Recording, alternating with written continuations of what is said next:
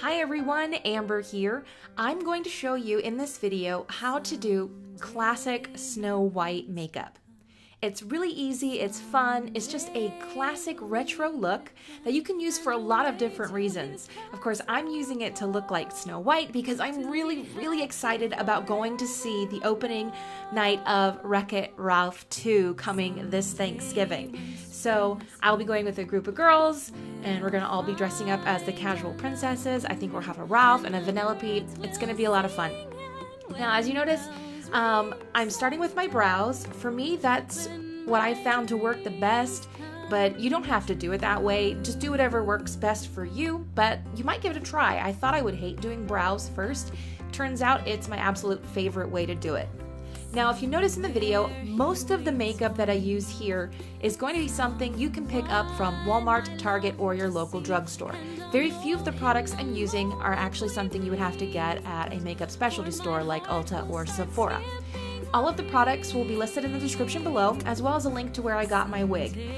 Fair warning, that wig is pretty small, but since I have dark curly hair anyways, when I have it pinned up like that, the little curls and things that peek out of the bottom and around the outside of the wig actually make the wig look really natural as far as where it meets my hairline. So I would say it's more of a kid's wig, and if you have a suggestion where I can find a good adult-sized Snow White wig, drop it in the comments below.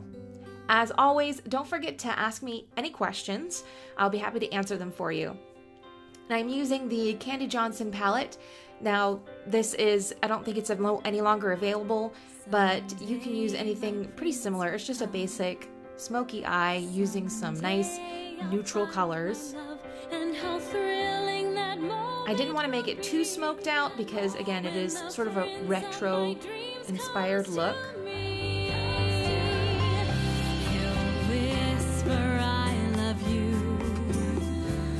That is such a stubby pencil that I don't know the actual color for it, but any waterproof white eyeliner will work for that.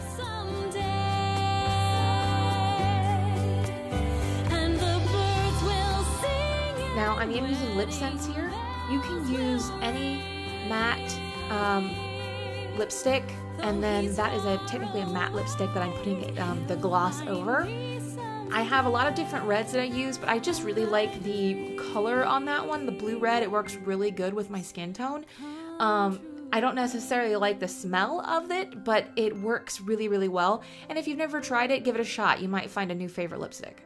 Now, just so everybody knows, Duo is the only eyelash glue I will ever recommend, so make sure you grab yourself some Duo. I was so surprised that it was actually at Walmart the last time I went there, so it's a lot easier to find now.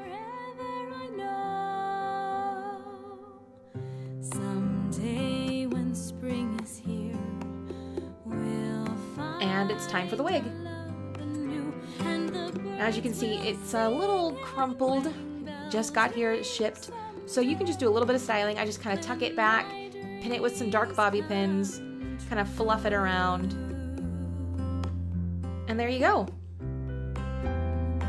This is my Snow White look, and I am definitely ready to go see Wreck-It Ralph 2. I hope you've enjoyed this video, and hope to see you around more. Bye!